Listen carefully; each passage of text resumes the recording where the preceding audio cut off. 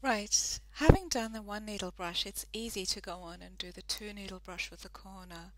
What I will do is use the same rectangle and the same stroke. I'm selecting it and I'm going to make a copy of it and move that over. Space bar to move my screen over. I select the back rectangle and I'll put a color in it. As you can see over here, the fill box is at the back.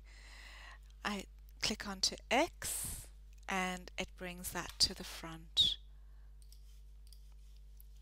So I now need two strokes.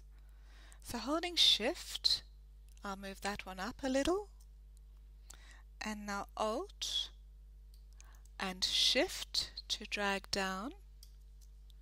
Hold Shift to select two things at the same time, so click, Shift, click, and I've selected both of those strokes at the same time. Group them, so I've got the rectangle and the two strokes grouped now. Select all of those, horizontal align center and vertical align center. And now we'll make a copy of that. So Alt to make my copy, and I drag it off holding Shift. So I've got my side tile over here and I'm about to create my corner tile. I'll rotate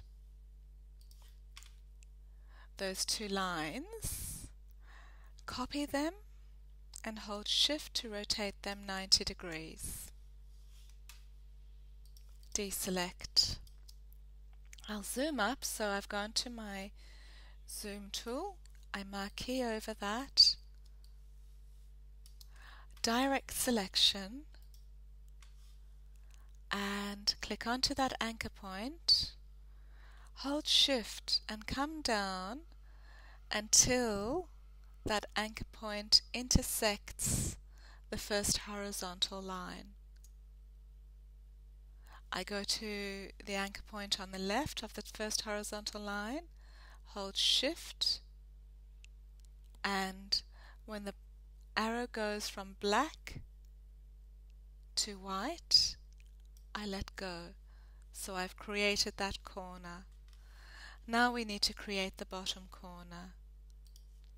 So I've highlighted that line, click onto the anchor point, hold Shift, and drag that across until that line intersects with the vertical line. So you can see I'm dragging across and it intersects. Let go of the mouse and let go of the Shift key. Click onto the anchor point at the top of the vertical line, hold Shift and drag down until it intersects with the bottom line. And there we have our two needle corner swatch. Control minus to zoom out. Selection tool. Select the rectangles at the back and remove the fill. As we did with the one needle, I'm going to marquee over those and group them.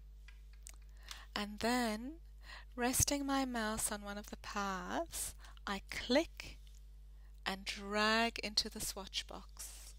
And there's my two needle brush corner. Double click, two needle brush corner. OK. Select my two needle brush. I come to the little pot with all the brushes in. New brush, new pattern brush. OK. Everything is fine over here. I'll change my colorization to tints, the method, and I will select my two needle corner brush. And and rename that.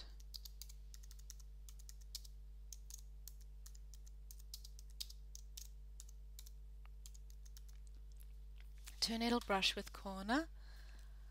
OK. Control minus to zoom out. I'll just copy that across and select my two needle brush with a corner. So let's change that color to something you can see a little better. So there we have it. The little corner brush, the corner tile, and the rest of it. So even if I were to draw a whole lot of straight lines,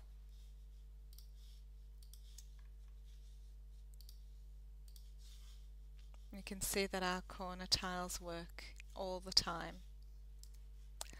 And that's it. So we've had a look at the one needle brush with a corner and the two needle brush with a corner.